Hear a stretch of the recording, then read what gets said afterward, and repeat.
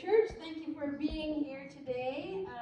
Thank you for all of you who are dressed to the nines in your lovely costumes. Thank you for those of you who are dressed and ready for church. I am the ghost of Christmas Yet to Be, and I am here as your host. One of the things that I would like to invite you to, Michaela, hit the slide, is our Halloween parade. Now, you might not know, but today is Halloween, and there are a dozen or so very cute children all dressed up in costumes that are in the Sunday school room right now. So, stick around for after our service. We are going to have a Halloween parade outside, and we'll see what kind of Halloween. If you guys want to be in the Halloween parade, that's cool too. There you go. The next slide is next week we will be marking All Saints Day, and so this is a time to remember those that we've lost in the past year, and also anyone that you would like to honor and remember. This year will be particularly meaningful to remember Miss Telma as we honor her, and also Pat Hoover, who passed away this year. So please send your photographs and information by Friday, and I will include it in the slideshow. Hit the next slide, Michaela. I am clearing out my house. It's getting a little echoey in there, and that means that on on the 20th of November, I will be having a big garage sale. So if you lack anything and you need to purchase something for cheap, come to my garage sale. It'll be on the 20th, and I will also have a little table set up for Friends of Potter Schools. I have some things that people made, some handcrafted items where the proceeds will go to Friends of Potter Schools. And I do need some help. So if you can help with the garage sale, please let me know. Hit it, Michaela. The other thing is that our UMW will be participating in kind of an adopt a child for Serenity this year for Christmas. So see Carol Martin for any information on that. Does anyone else have any announcements for the good of the community? Yes, Mr. Jeff. Trustees tomorrow. Trustees meeting tomorrow. It's the 1st of November. All of a sudden, it's November. So if you're on the trustees, we're meeting on Zoom. Other announcements. Okay. Then we will begin our worship. I will ask the newly 20-year-old Andreya, who is our liturgist today. Her birthday was yesterday. And she will lead us in our call to worship, and then we will sing. Good morning. Please join me in the call to worship. Throughout all our lives, God is with us. Praise be to God for God's mercy and love. Even when we are faced with difficult decisions, God's presence is near. We don't know which way to go, but God will guide and lead us. Open your hearts today to God's gently leading. We open our lives to God, that we may faithfully serve God all our days. Amen. Let's sing together, "To God be the glory." It'll be on your screen.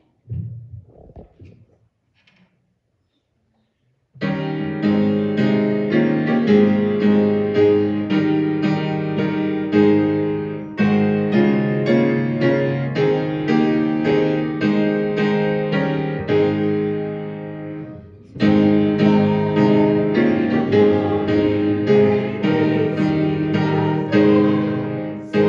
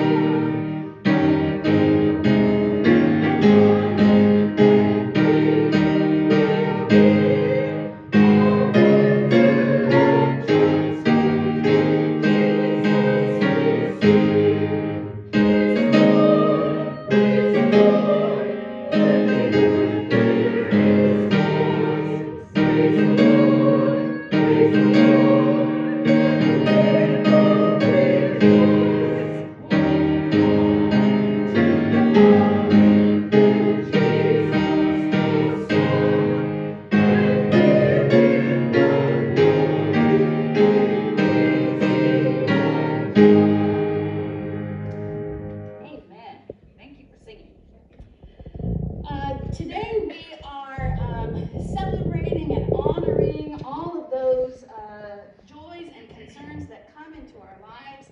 It's an important time in our service where we lift those to God and to our community. So do we have anything to celebrate or anything we need to lift up in prayer with our community today? Joys and concerns. Yes, Miss Carol.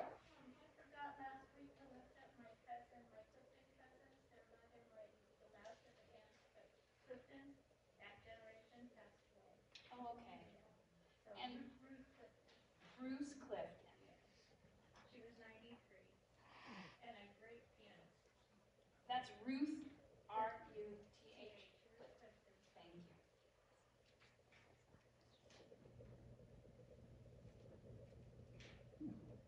I will mention that this is also wedding week for Emily Martin.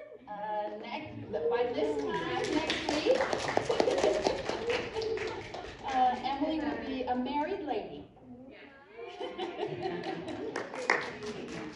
So blessings on Emily and Bill as they prepare that big day.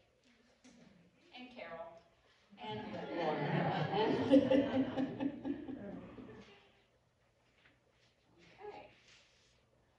We continue to pray for John, son of Mavis, Bob, Carol's brother, Nellie for healing and strength, Judy for healing and strength, Nicole and Kevin, Dorothy for healing, and of course all of us as we go through this journey. So we will start our prayer section with Andrea will lead us in the opening prayer. We will have a time for silent prayer, and then I'll close with a pastoral prayer. I think someone had something to say over here. Did you have something to say? I think you raised your hand. Oh, no? No? No, we're good. Okay, just making sure. Is this the one that people join in on? Yes. Oh, okay, sorry. Please join me in the opening prayer. Lord, we gather here this day in praise and thanksgiving for all the wonderful things you have done for us. Help us to be faithful disciples in all that we think, do, and say, that your great love may be revealed and offer healing to all people.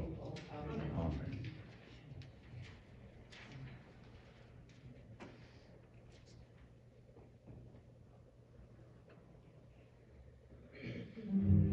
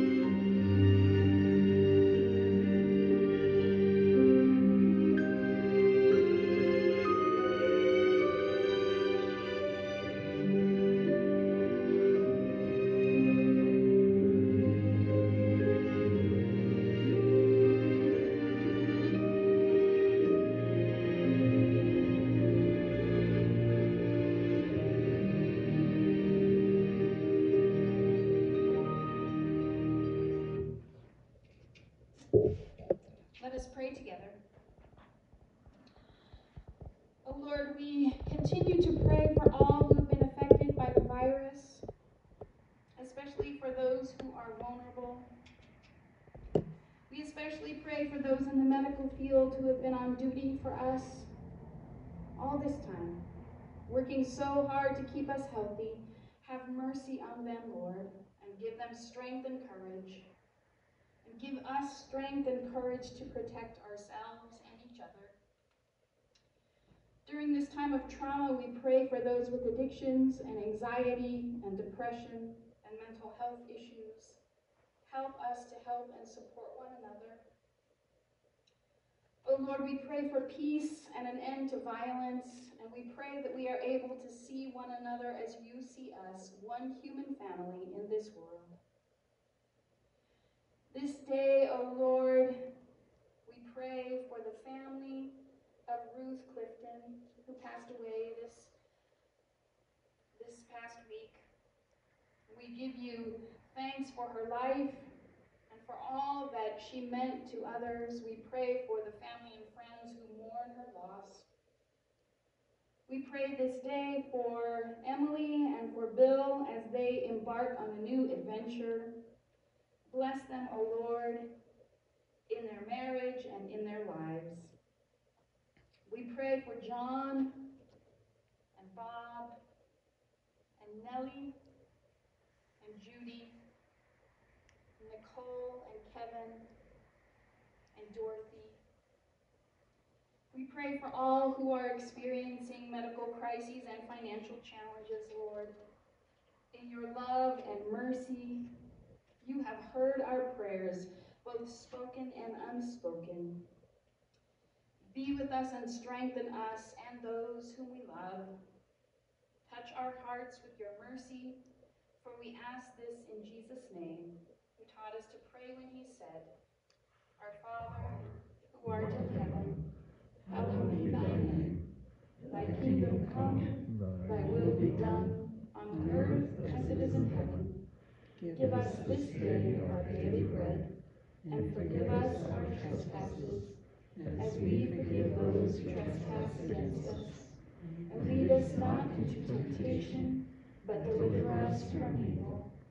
For thine is the kingdom, and the power, and the glory forever. Amen.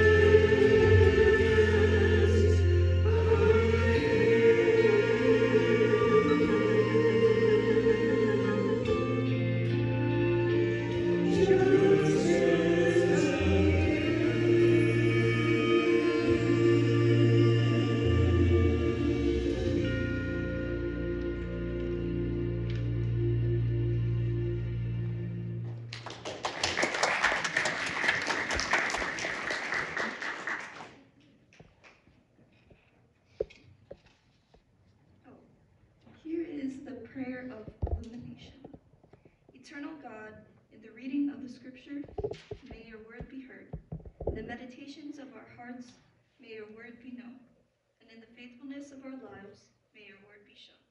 Amen. Our scripture lesson today is the story of Ruth. It begins in Ruth 1 and goes for 18 verses. It's a long scripture, and it's a scripture about an older woman and a younger woman. And so Andrea and I are going to share this together.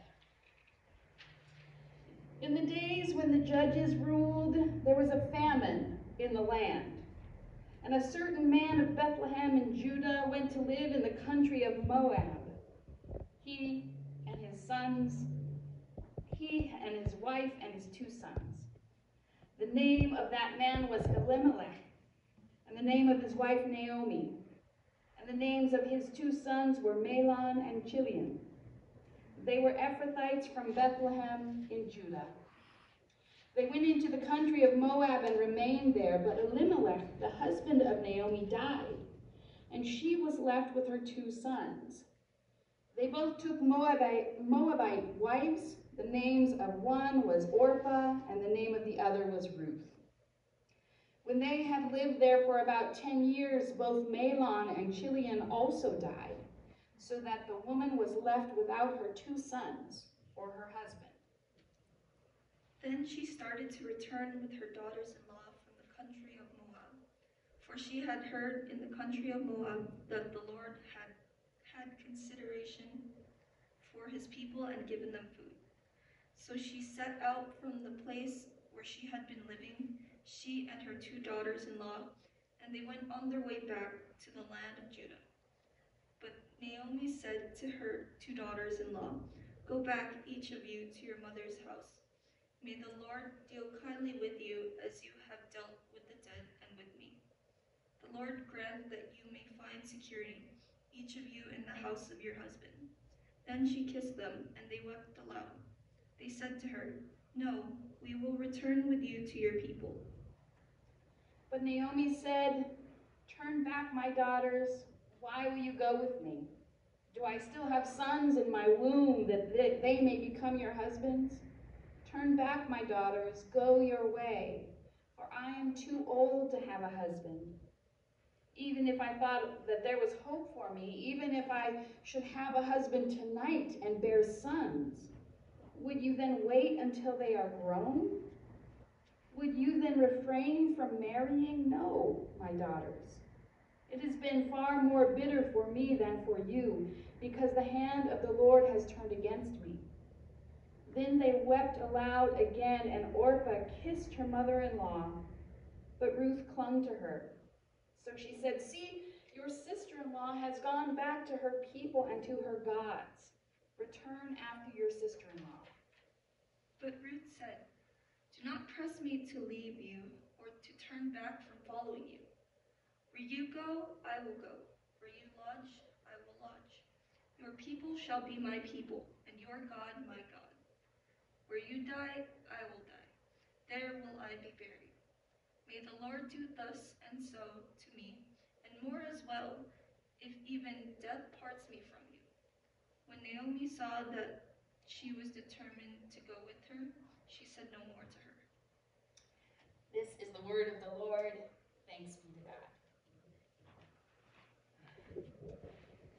This week we remember those who have gone before us, our saints, and those that we've loved and lost. And we may feel alone. But this is also a time in our year to be reassured that we are never alone.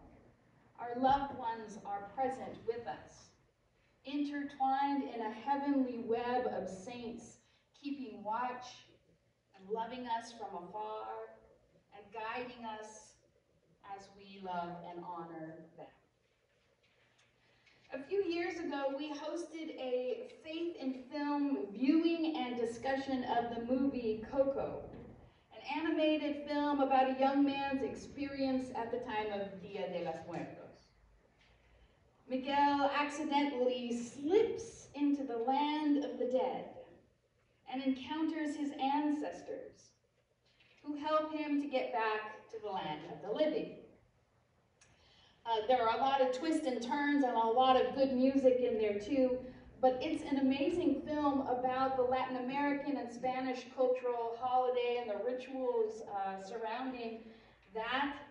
And it talks about what we believe about those who have died and how we keep their memories alive. Now, when we were considering this film and presenting it to our children, some of our adults got a little squirmish. They said, you know, this is a pretty heavy subject, this whole death thing. I'm not sure if it's appropriate, but our children surprised us. It's about death and dying. Is that appropriate for children? But they knew about the film, and some had already seen it, and they understood the message, that as long as we remember those who have died, they are not really separated from us. In fact, our children wonder about and think about and talk about what happens after we die, maybe more than we would like them to. In fact, just last week, my friend Colin came through the doors of the church asking me what heaven is like. Of course, I gave a preliminary answer, but I thought, man, this is a longer discussion than I have time for right now. But today we mark the very Americanized version of Dia de los Muertos, Halloween. Historically, it's the evening before All Saints' Day, November 1st, and this is the time of year when we think about and we wonder about the land of the dead and what happens after we die and the afterlife. We think about those who have died and our connection with those we've lost. Next Sunday, we will remember our loved ones with a special slideshow, as I told you before, to honor those who have gone before us. So please send those names and photographs so that we can honor them. When we lose someone to death, young or old, expected or unexpected, a hole in our heart is born. And that metaphoric hole remains no matter how we heal, no matter if we remarry, no matter if we have other children, no matter if we move forward in life. Even through death or separation, the bond that we have with that person remains. We remain connected across the boundaries of life and death. As I said, like a web stitched together across this world and the next. We are connected to those in our extended family, living and dead. In our scripture lesson today, it tells the story of a special example of that connection shared by individuals. It demonstrates the bonds that we share with our family, even those who we choose to be our family, our chosen family. It demonstrates how we should care about each other and the ways that God cares about us. Now, the book of Ruth is all about returning to one's homeland, returning to God, returning to who we are supposed to be. And the Hebrew word for return occurs 12 times in the first chapter of Ruth. And it's the same word that is used to mean repent, return, in the Old Testament, or to turn away from the worship of foreign gods. In this book, God is saying, return to me, return to your homeland, return to who you are supposed to be. And so here in Ruth chapter 1, we are introduced to Naomi, an older woman whose husband and grown sons had all died during a natural disaster, the Great Famine. Now, in 2013, scientists from Tel Aviv University and Germany's University of Bonn revealed their research of pollen not going to go through all the research, but it pointed to a major lengthy famine in the region between the years 1250 and 1100 BCE. The research team drilled sediment cores from the Sea of Galilee and the Wadi Zilam near the Dead Sea. And over the course of 3 years, researchers combed meticulously through the layers. They discovered that within the period of 1250 to 1100 BCE, there was a sudden and dramatic decrease of Mediterranean trees that require large amounts of water, particularly pines, oaks, and carobs. And in their place was a rise in the farming of dry climate trees, such as olives. The researchers identified this as the result of repeat successive droughts within this 150-year period. So the famine in the Levant region, being Syria and Jordan and Israel and Palestine and Lebanon, lasted for 150 years. And many people died from disease and starvation, including Naomi's wife and her grown sons. And this left Naomi unprotected. She was without a husband and without sons. And this was a dangerous place for a woman in the ancient world.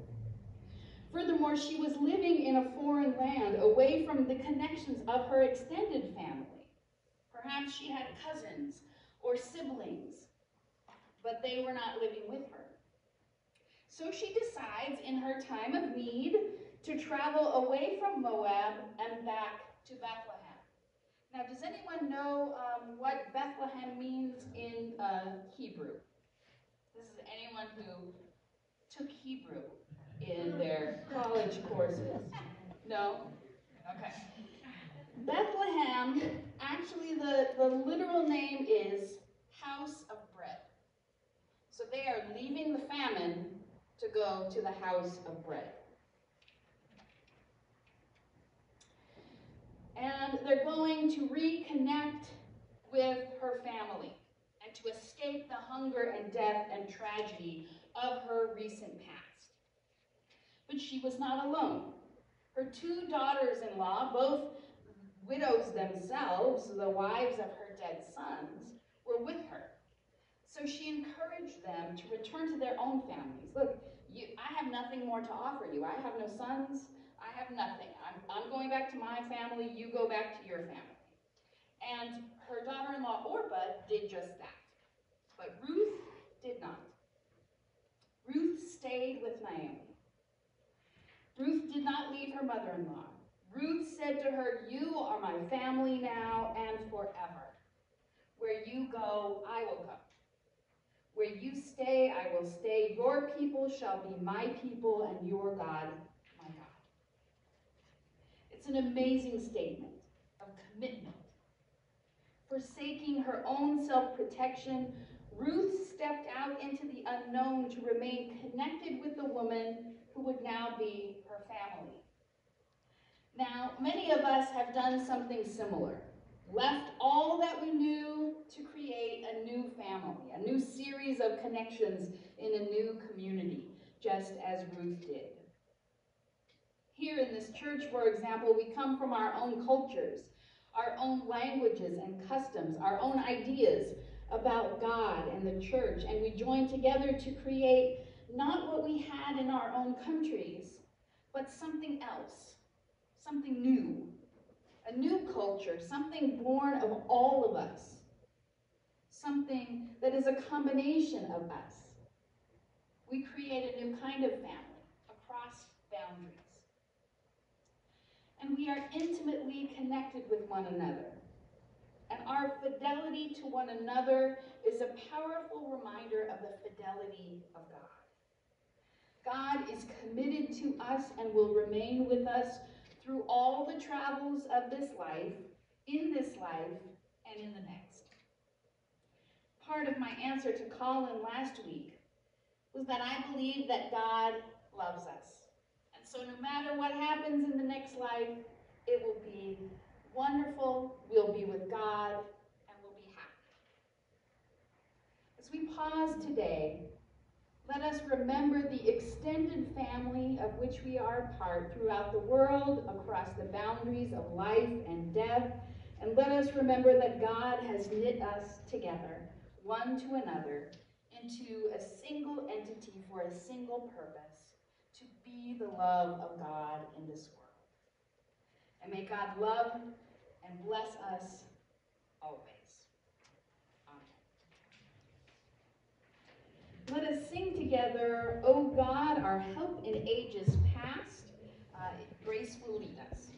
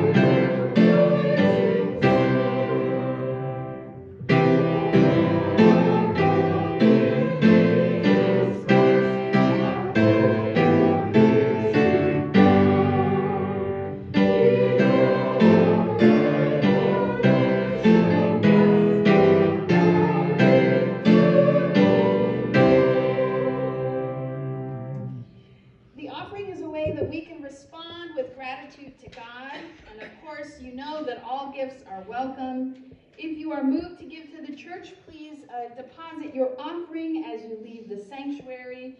We will have a special offering today outside at the Halloween costume parade for Friends of Potter Schools. So if you are interested in donating to them, please do so outside. We will be dismissing you in slow motion, so beware of the people around you and make sure we keep our distance. And please join us outside for a wonderful time. Let us pray for the offering, and then I will give the benediction, and then you are excused. So let us pray together. Holy God, architect of the universe, you have wonderfully made every delicate intricacy of this world. Then you placed us in the center of it as we stumble our way through living our lives in union with your will and in harmony with creation. We offer these, our gifts this morning, and we thank you for sending Jesus to show us the way, loving you with our whole heart, soul, body, and mind, and loving our neighbor as we love ourselves. May our gifts be dedicated toward making all of this a reality. In Christ we pray. Amen. Go now into the world to be the people of God, and may God, the Father, Son, and Holy Spirit be with you and go with you always. Amen.